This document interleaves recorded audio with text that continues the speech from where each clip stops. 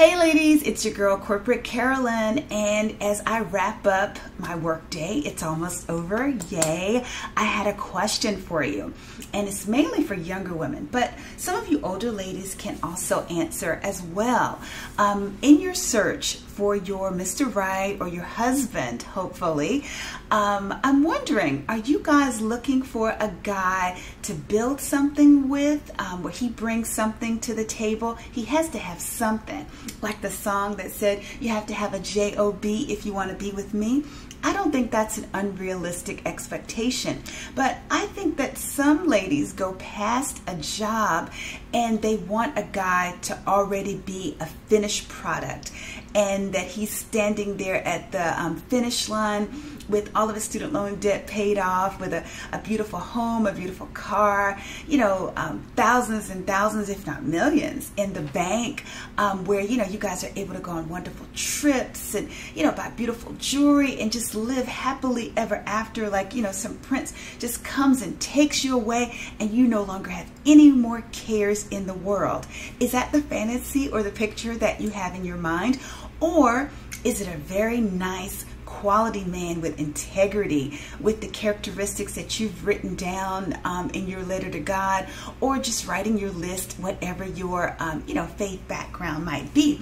But it, depending on what you're seeing in your mind's eye, it may explain why you might not have found anybody yet, because I think that's totally unrealistic. If you're like 25, 30, even 35, thinking that a man has to make six figures, already has to have a house, already has to have a wonderful car, you know, can't be taking public transportation or anything, can't be on the passenger side of his best friend's ride, you know, like TLC said, in terms of being a scrub.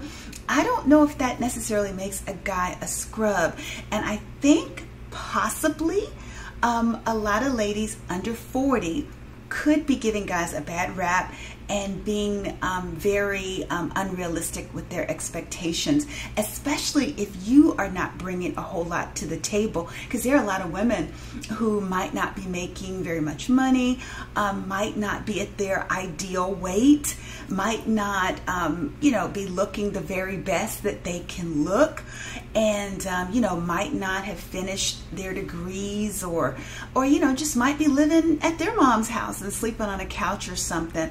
And so what you run into when you're looking for these finished product men, let's call them that, finished product men, or men that are at the finish line in your mind, where everything is perfect. He checks all of the superficial boxes in your mind. Like, you know, he needs to drive a certain type of car. He needs to, you know, live in a certain neighborhood. He needs to have X dollars in the bank. He needs to, you know, have the right point in his career, be at the right point in his career. He needs to be in this fraternity. All of these things, if you're like so focused on those things, what you're going to run into when you get down there to the finish line, these guys have often unrealistic expectations of what they are hoping to get as well. And Kevin Samuels honestly touched on something like this. And some of the videos he used to do, which I found so funny, but a lot of them were really wrong and really bad, because he would have ladies rate themselves, and then as soon as you would give a high rating, like you'd say you were 8 or a 9 or whatever, he would say, how tall are you? What's your dress size? And then after the lady might, you know, say like a 14, or she might say a 12, then he would say, well, what was your weight the last time you weighed yourself? And if she said 200 pounds and like she was 5'6", then he would go into the whole song and dance about, you realize you're heavier than the average man your size. And then, or like if a lady said she's 5'10" and she's 200 pounds, and then immediately he'd like punch you in the throat and say, most men don't want a woman who weighs the same as they do. And the woman, you know, starts backpedaling and says, well, I'm a stallion, or I'm this or I'm that, and she might be doing stuff to justify. And like, having been a woman who has embellished her weight in the past, if you say that you weigh 185, he was right in assuming that a lot of sometimes you could be closer to 200 pounds, but it's not that that's bad and that, you know, anyone should be bashing you for your weight. Believe me, as a young person, I struggle with my weight as well, which is why I exercise 2 hours a day, 5 days a week, and then like 45 to 50 minutes on the weekend, because been there, done that, don't want to do it again. And also I'm 58, I can't play around. I don't want, you know, to have problems with cholesterol, with blood pressure, anything like that. But what I'm saying is, the more you like put all of these really high ideals of what a man needs to have about his money, his car, his house, his career, his social standings, his ability to do all sorts of wonderful things, and even to have you stay at home, even though you haven't earned the right to do that yet. Like, staying at home is a privilege that couples work together, where you say, oh, okay, well, you know, yeah, we both built something, and I'm going to stay home with the kids for a few years. That's something you kind of grow into. Most men that are standing down there at that finish line aren't wanting to take care of you unless you look like some video vixen, or I mean, and you're in proper proportion where, you know, bang, pow, zoom, and, you know, you have what society views as being, you know, that ideal of beauty. And like a lot of rappers, you hear them talking about in their songs, you know, like a yellow bone or a red bone. They're automatically like picking out women that are a certain skin tone, or, you know, white. And I think some of the rappers I've heard, you know, mention that, you know, they might have a white girl, or they might have an Asian girl, or they might have an assortment of them. These guys think that they can just have the best of the best of what their ideals of beauty are. And so they are looking for women. I'm too chubby. A lot of times they're looking for women that are 2s and 4s, and that are skinny, and that, you know, have like long, beautiful flowing hair, and they're not doing protective styling to get it. So these guys are being very, very hard when they have their choice of women at that point. They don't have to choose, you know, someone who's battling to get the last bit of their pudge off, or a woman who's still working on her degree, or a woman, you know, who might not meet society's standard of beauty. A lot of them can pick and choose what they want, and instead of looking for love, you all of a sudden see that they're looking sometimes for status symbols. Not saying that they can't meet a beautiful, like, you know, cover of a magazine type woman through love or normal channels. Not saying that that's the case, but look at Eddie Murphy. Like, I used to watch him in Trading Places, Beverly Hills Cop, on Saturday Night Live, and then looking at him now, he was just an ordinary brother or a young man, and then all of a sudden you see him with the wife that he married. I mean, his ex-wife, who had the 5 kids for him, I forget what her name was, but she was gorgeous. She is one of the most beautiful women that I have ever seen, and even after 5 kids, she has one of the best bodies that I have ever seen. I mean, just absolutely gorgeous.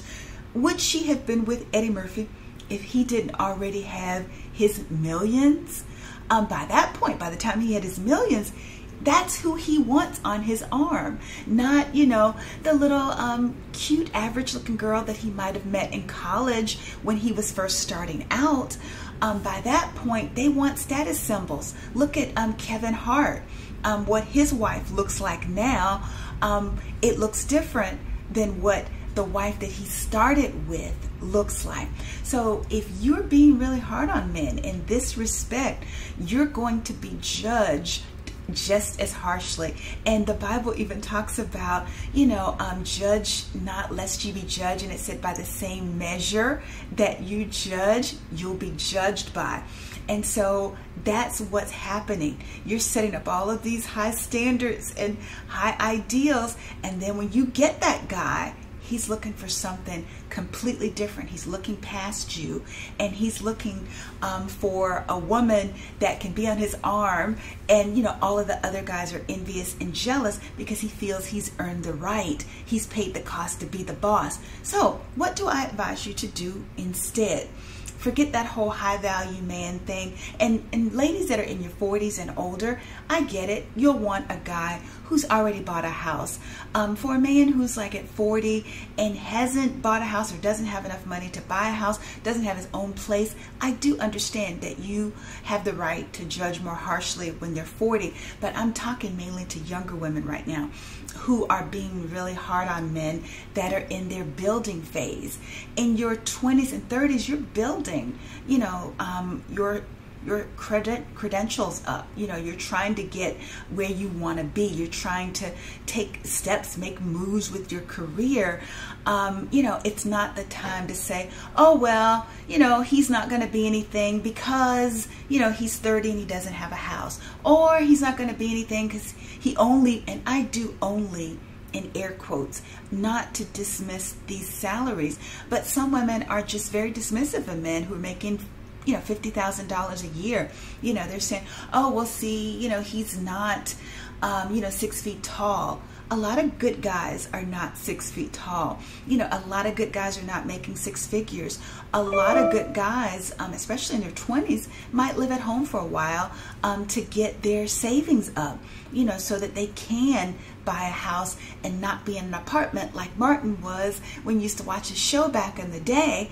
A lot of them are focused and they're driven to reach a particular goal, but we're judging them very harshly because of the car. They might be driving a hoopty during that saving process. My husband, like I said, when I met him, I was riding around like this in his beat up Toyota Celica with the mismatched hubcaps because he didn't want to buy a car, because he wanted to keep his credit clean so that when we went to qualify for a house, neither one of us had car loans on there, so we could afford a bigger and a better house. He was right, and he lived at home with his mom until we got married and, you know, bought our house and moved into it. And so if I would have just said, you know, look at that car, you know, look at, he's living at home with his mom, you know, look at the job that he has at that point. He wasn't where he was going to be. And so what I would encourage you to do, find someone to build with. Make sure they bring something to the table, have a job, get an idea of what their goals and aspirations are. Don't rule them out because they have not made it yet. You're not where you're going to be. Like I was showing a picture when I was talking about the receipts of what my hair looked like before I turned 58 for someone who asked, you know, where was the picture of my hair, what it looked like when it was 18. I was showing a picture like if my husband judged how my hair was going to look based on what he saw when he met me, you know, he would have been wrong, because my hair and my body are a lot better than what they were when he first met me. He realized that I was a work in progress, and we grew and we built a life together. That's what ladies should be focusing on, especially if you're in your 20s and your 30s. Stop judging these men so harshly. What you're getting in return is they're judging you harshly. So by that same measure that you're judging, you're going to be judged, and then all of a sudden, you know, they're not going to want you. They're going to want these ladies, you know, video vixens and whatnot. And if you're not that, you're not going to get them. So you better like try to find a guy that you can work and build something with, and I think you'll be better off in the long run. Sorry to be so long-winded about that, but the guys are pushing back. They're getting really, really angry with us, and the same way we're saying that they're not anything, they're starting to say that we're not either. So we need to have some sort of dialogue where we meet in the middle, and I hope this is a great start for that. But in the meantime, I hope you guys have a good one. Take care. Bye-bye.